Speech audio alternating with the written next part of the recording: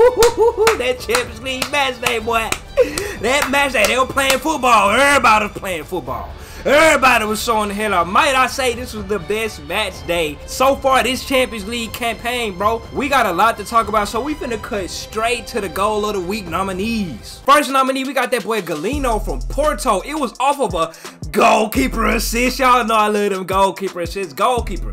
Knocked that hoe all the way past half field to that boy Galeno. Galeno stuck his foot out there. I stopped the ball. Beautiful touch. Dribbled all the way inside the box. Cut inside to the right. Made them Leverkusen boys clash and run into each other and fall. And then Galeno struck it right there in the back of the net just like that. Next nominee, we got that boy Kilman from that Pleasing Club. They crossed it inside to that boy. He popped it up with his right. Turned.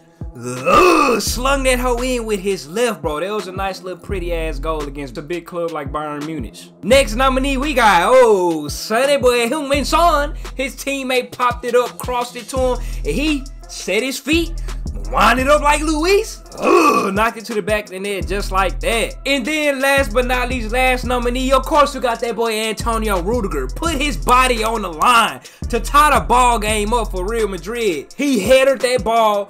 The opponent's team goalkeeper literally just torpedoed. Head butted Rudiger straight in the head. They clashed into each other in the air. Rudiger got up. Rudiger head busted wide open. I'm talking about leaking Kool-Aid everywhere. I won't be surprised if that man had a concussion. Leave down in the comments what y'all think goal of the week is. And of course, I'm going to announce my goal of the week at the end of the episode, bro. Before we get to talking about these games, this video was brought to you by them boys over there at Manscaped. Welcome to Fresh Ball Fall. It's the season of pumpkin spice and making sure your crotch looks nice. That means sipping cider in the fall breeze and using Manscaped products to trim your balls with ease. That's right, today's show is brought to you by Manscaped, a company here to make sure that your foliage isn't the only thing shedding its excess leaves. Hell, even Mother Nature knows when it's time to lose the excess clutter for fall. Join the 6 million men worldwide who trust Manscaped by going to manscaped.com for 20% off plus free shipping with the code BRONCO. Whether you brand new or already with us at Manscaped, you can use the crown jewel of care for your family jewels,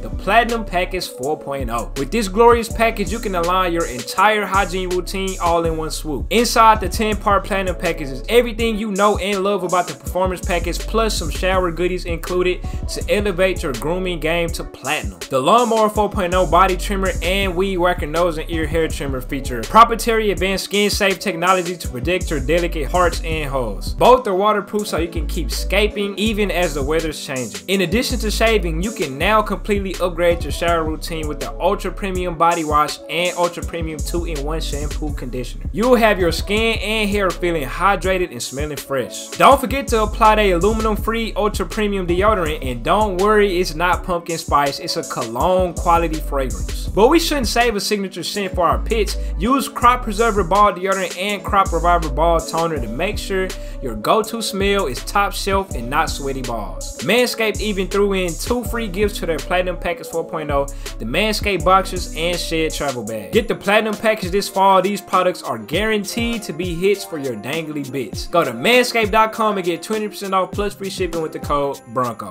That's 20% off with free shipping at manscaped.com when you use the code BRONCO. Manscaped, clear out the leaves. It's your tree trunk's time to shine. Alright, we got Group A. Them Napoli boys is still sitting at the top of the group, under goddamn feeded. 4 wins, 0 draws, 0 losses, sitting with 12 points. Then we got them You Never Walk Alone boys. Them Liverpool boys sitting in second with 9 points. We got Ajax in third with 3 points. And then we got them Ranger boys in last with 0 points. No goddamn wins, no goddamn draws, just straight losses. And speaking of them Ranger boys, them You Never Walk Alone boys whooped they ass. My boy Mohamed Salah with the fastest hat trick in Champions League history. Bro got brought in the game 6 minutes 12 seconds. That boy Mo Salah got him a hat trick just like that. Going into this game, the Rangers is facing elimination. If they don't win this game, they get eliminated from the pool. And they play like that. They play like it was a dire situation. They hit the grounds running. That boy Arfield, they had a counterattack. Arfield had the ball.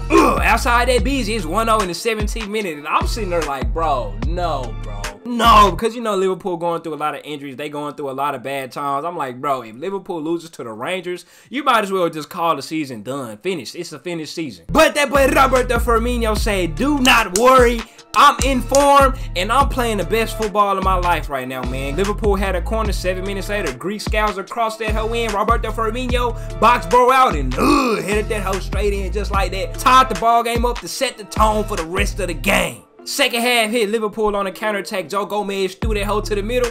Who else? Who else is in the middle? That boy Roberto Firmino, he knocked that hoe in to get him a brace to get Liverpool up 2-1. 11 minutes later, Roberto Firmino is not done contributing. Carvalho to Roberto. Roberto to goddamn Darwin Nunez, and Darwin Nunez knocks in a curved ground ball past the goalkeeper to get Liverpool 3 points. Then the cameras cut over to the sideline. I start to hear that music. You see that boy Mo with the pro, Mr. Mo Salah, getting ready to get subbed on for that boy Darwin who just scored. I heard that music. You heard the music right now. 76 minutes, the ball is popped in the air. Mo Salah gets control of that ball. He dribbles a little bit.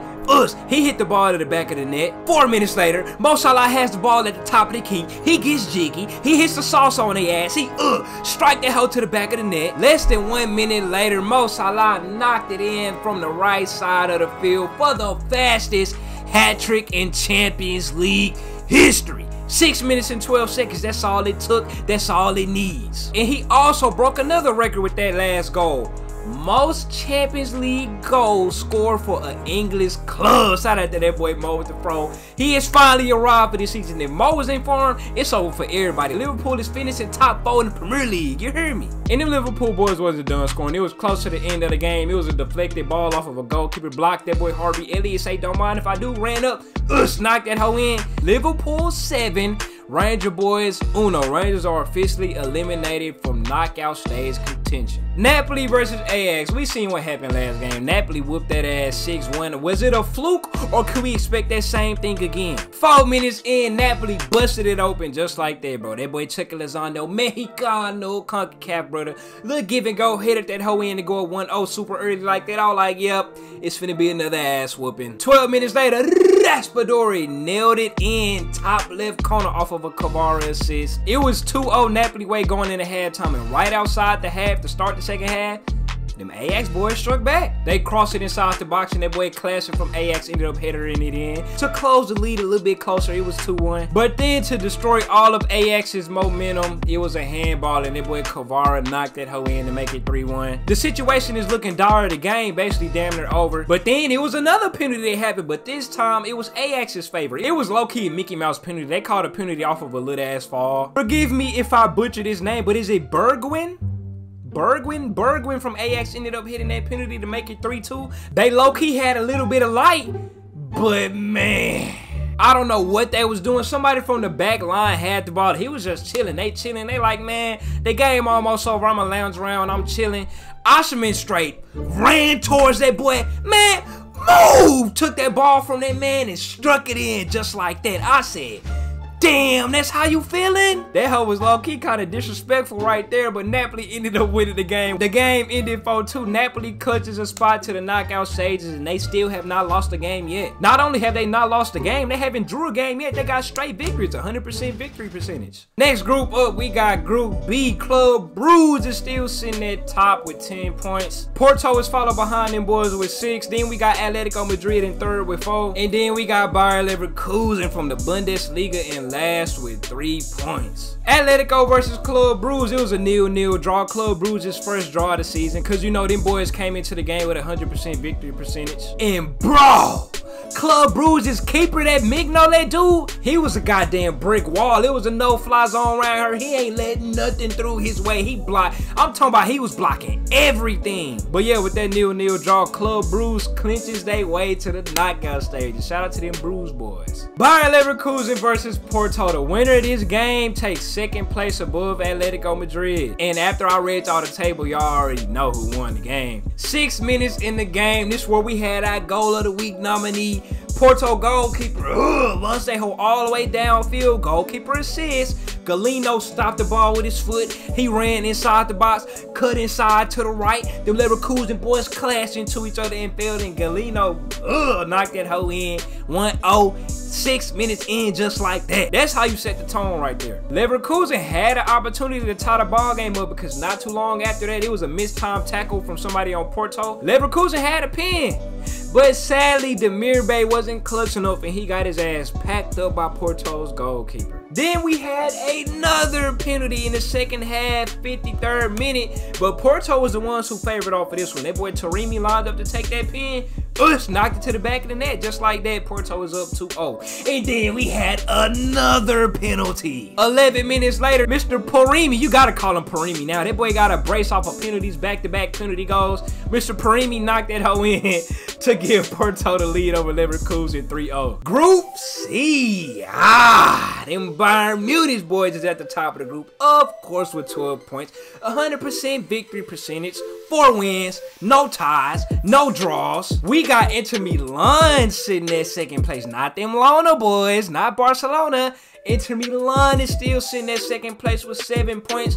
Barcelona is in third place, and it's looking like them boys is going back to the Europa League. They sitting in third with 4 points. And then, of course, the pleasing club is in last place with 0. You already know we gotta start it off with the game of the week, in my opinion, Barcelona versus Inter Milan. Of course, this is a must-win for Barcelona because if they lose this game, they are officially eliminated from knockout stage contention. Inter Milan could have busted it open early. That boy De Seco had a sitter, but it bounced off the crossbar and it looked like it bounced in, and unfortunately it bounced on the line, but it didn't bounce past the line, so there wasn't a goal. Inter Milan could have busted it open real early just like that. And then right before the half ended in the 40th minute, that boy Rafinha had the ball. He hustled for that hoe, had it near the corner. He passed it to Sergio Roberto. Sergio Roberto passes to Dembele, and Dembele tapped that hoe in just like that to give Barcelona the lead going into halftime 1-0. Right outside the half, that boy Bastoni had the ball, and Barella somehow, someway snuck past Barcelona's goddamn back wall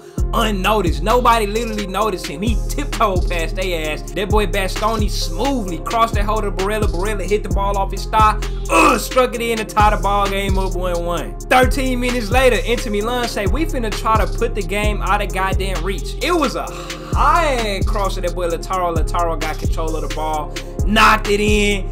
2-1 over Barcelona. It's not looking too good for them Lona boys, man. But then, that boy Rob Lewandowski, it's the last 10 minutes of the game. He say, bro, I'm not going out like this, buddy. He headed the ball, and then it got deflected, and then he ended up hitting it in like that to tie the ball game up 2-2 in the last 10 minutes of the game. Everybody teed up. Barcelona got that momentum. But then Inter Milan said, Lautaro curved a nice-ass curve through ball inside the box, and that boy Robin Goshen struck it to the back of the net to put the game out of reach. Everybody celebrating. Inter, all them Inter boys running across the field, the whole team running across the field. But then that boy Robert Lewandowski put his cape on. He say, I just told y'all boys I'm not going out like that. In the second minute of added time, Eric Garcia with a cross, Robert Lewandowski with a strong ass header to tie the ball game up 3-3 to give Barcelona a little bit of hope to try and win this game. It's 4 minutes of added time left, and Inter Milan had 2 opportunities. They had 2 opportunities to send them Barcelona boys home, but they couldn't capitalize. So the game ended up tied 3-3. And the only way Barcelona can make the knockout stages now, if they beat Bayern and the pleasing club. The pleasing club, we already know that's obtainable. But Bayern Munich, you think y'all boys can beat Bayern Munich? I don't think so. Not only do they gotta do that, but they need Inter Milan to drop points to both Bayern Munich and the pleasing club. So hey man, it's not looking too good for them Lona boys. Y'all was talking hella trash before the Champions League season started. In preseason, y'all was like, bro, we're making a deep ass Champions League run. Y'all boys ain't even making the knockout stages, bro. Damn, that's tough. Next up, we got Pleasing and Bayern. You already know how this game turned out. Bayern was playing some team ball. First 10 minutes, that boy Sadio with a smooth ass getting goal. Sadio to Goretzka. Goretzka back to Sadio. Struck it in just like that, 1-0 early. 4 minutes later, Conan with an easy through ball to the middle to that boy Thomas Müller. Thomas Müller struck it in. Goretzka ended up knocking one in just inside the box. Then Leroy Sané threw the ball to the middle to that boy Goretzka. Goretzka popped it over the goalkeeper to get himself a brace with 2 goals and to make the overall score 4-0 before halftime even happened. Second half, I ain't gonna lie, it was all them Pleasing club boys. 62nd minute, that boy Vilcanova, is that how you say his name? Sorry if I pronounce his name wrong, but Vilcanova, he hit a mean ass volley inside the box. And then we had the goal of the week nominee. The ball was through to Kilman. He popped it up with his right foot, turned his body, swung his left, knocked that ball to the back of that net just like that. The game ended 4-2 Bayern Munich's way. Group D, we got them Tottenham cock boys sitting at the top of the group with 7 points. Marseille and Sporting is 2 and 3. They both got 6 points. And then we got Frankfurt at the bottom of the group. Like I predicted Frankfurt to be at the bottom of the group. But y'all attacked me for that. They sitting at the bottom right now with 4 points. Tottenham versus Frankfurt. Them Tottenham boys did their thing. Frankfurt opened the scoring up early, 14 minutes in. Deer from Tottenham had a heavy ass touch, and I'm talking about they straight bullied his ass. Everybody was fighting for the ball. There was a commotion for the ball. And then Kamada from Frankfurt, while everybody was scrambling for the ball, he just ran up, knocked that hoe in like that. And then after this, it was pretty much all Tottenham. It didn't take long for them cock boys to strike back. 6 minutes later, they had a counterattack. That boy Harry Kane threw it to none other than Sonny Boy. Sonny Boy had the ball one-on-one with the goalkeeper. Knocked that hoe to the back of the net. Tied the ball game up 1-1. 7 minutes later, Perry Payne had the ball. He was inside the box. He got bumped to the ground. And of course, he ended up taking the penalty and making it. I swear, that man Harry Kane done took the most penalties out of everybody, like out of all competitions. That man stay taking penalties. And of course, he knocked that hoe down. Then less than 10 minutes later, this was a goal of the week nominee. It was a pop-up cross to that boy's son while he was in the middle of the box. He wanted that hoe up like Luis. Made the score 3-1 just like that. And then them Frankfurt boys actually ended up scoring at the end of the game. That boy Adidou headed it in off of a cross when they had a corner. Tottenham over them Frankfurt boys 3-2. We got Sporting Marseille. Sporting didn't score a goal this game. Marseille ended up scoring 2. Somebody from Sporting ended up getting sent off early with a red card, so they was with 10 men damn near the whole game. 20th minute, that boy Mateo ended up scoring a penalty. 10 minutes after that first goal, it was a counterattack pass to the inside to that boy Alexis Sanchez. Alexis Sanchez tapped that hoe in. 2-0 Marseille over them Sporting boys. Group E, we got Chelsea sitting at the top with 7 points. Salzburg is close behind them on their ass. They close in second with 6. And then AC Milan and Dinamo Zagreb is in 3rd and 4th, both tied up with 4 points. Dinamo Zagreb versus Salzburg. Salzburg busted it open early, 12 minutes in. Seawald got the ball off a deflection, and then he powerfully struck that hoe at the bottom left corner. Right before the half, I'm sorry, I'm bad with these names, but is it Jubicic? Ljubic? I'm bad with them like Croatian sounding names, bro. But that dude, he had the ball headed straight to him from a Salzburg player, and Ljubic said, "Don't mind if I do." He ran up from outside that beezy and it deflected off of a Salzburg player, but it ended up going in though to make the score 1-1, and nobody else scored that game, so that was the ending result. AC Milan versus Chelsea. We knew the result last time. Chelsea beat them boys 3-0, and it was kind of a similar result this time. I ain't gonna lie, AC Milan had to play with 10 men damn near the whole game because Tomori got sent off in the first 20 minutes off of an undeserved red card, in my opinion. That was like the softest red card I have ever seen. But of course, denial of a goal scoring opportunity is an automatic red, so I guess rules are rules. Milan had to play the rest of the game with 10 men, and Chelsea capitalized off that. Their red card also resulted in a penalty, and that boy Jorginho ended up knocking in the penalty to make it 1-0. Then in the 34th, that boy Aubameyang swooped in and knocked the ball to the back of the net to make the score 2-0. Chelsea over AC Milan. Group F, we got Real Madrid sitting at the top with 10 points. We got Leipzig in second with 6. We got Shakhtar Donetsk in a close third with 5. And then we got them Celtic boys in last place with 1. It was 0-0 at halftime, and right outside the second half, Shakhtar got on the board. That boy Zubkov headed that hoe. He barely even jumped. It was stationary as hell. They had that 1-0 lead the rest of the game, and it was looking like Shakhtar was finna get them 3 points off of Real Madrid. It was 5 minutes of stoppage time added, and in the 4th minute of added time, it was a cross towards the middle. That boy Rudiger ran up, sacrificed his body. Headered that whole ball went in. In basketball, we call that a goddamn and one. He headered that hoe. Us and one. Shakhtar's goalkeeper literally mistletoe head butted that man Rudiger straight in the head. Head busted wide open. I'm talking about leaking everywhere, blood everywhere. I'm surprised bro ain't had no concussion. And it was weird because on a picture of him bleeding, it was a blood splotch of a heart right here on his goddamn collar right there. The symbolism right there is goddamn amazing. It makes me want to shed a tear. But yeah, Real Madrid tied that ball game up with Antonio Rudiger's heroicism. Black German dude with the heroicism. So Real Madrid don't have to drop 3 points. Instead, they tie the ball game up and they get 1 point. Celtic versus Leipzig. Celtic had hella chances to score in the first half, but they missed a whole bunch. Like at the 26th minute, them boys hit the crossbar twice in less than like 3 seconds. Them boys just wasn't lucky. In the 75th, that boy Timo Werner headed the ball in off of a little pop-up cross. Then in the 84th, it was an easy pass to a shot. That boy Forsberg struck that hoe in the top right corner. Leipzig wins the game 2-0. 2-0 that ass, and Celtic officially cannot make the knockout stages. Group G, we got Man City at the top with 10 points. They 100% victory percentage has been spoiled this week. We got Dortmund in second with 7, and then we got Sevilla and Copenhagen at 3 and 4, both tied up with 2 points each. Dortmund and Sevilla, a win gives BVB a ticket to the knockout stages. Sevilla said, bump all that knockout stage talk. They scored within 20 minutes. They had them a set piece. They crossed it to the middle. That boy Nianzou ended up headering that hoe to the back of the net for a 1-0 lead. That boy Jude Bellingham in the 35th, the longest give and go I have ever seen. Jude Bellingham passed it to Milner. Milner passed it back to Jude Bellingham. Jude Bellingham equalized the game just like that. 1-1. All Dortmund has to do is score one more to punch their ticket to the knockout stages, but they failed to do so. My boy Gio Reyna. Gio had the ball. He put the moves on everybody. This was an added time.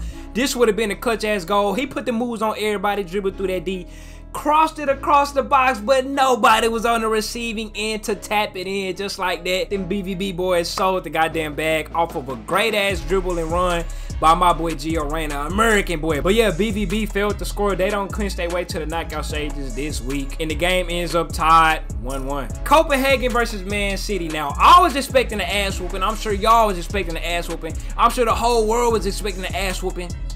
That didn't happen. Erling Haaland was on the bench and he didn't play all game, and then the game ends 0-0. What does that tell you? Now, albeit Man City did have some chances to score, Rodri had him outside that beezy that was called back for a handball in the first 10 minutes. Then they got them a penalty, and that boy Riyad ended up getting packed. Then to make matters worse, Sergio Gomez got sent off with a red card 5 minutes later because he denied a goal scoring opportunity.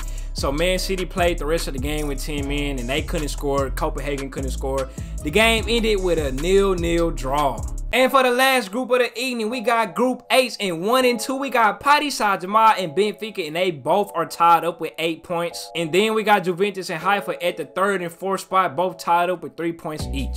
Haifa versus Juventus. Them Haifa boys just trying to get their first dub this Champions League window and their first Champions League victory since 2002. And they did exactly that. 7 minutes in, that boy Azili headed the ball in off of a cross. He low-key headed that hoe off of his back. And then right before the half, Haifa was on a counterattack. Azili got the ball, and then he curled the ball in to the right side of the goal.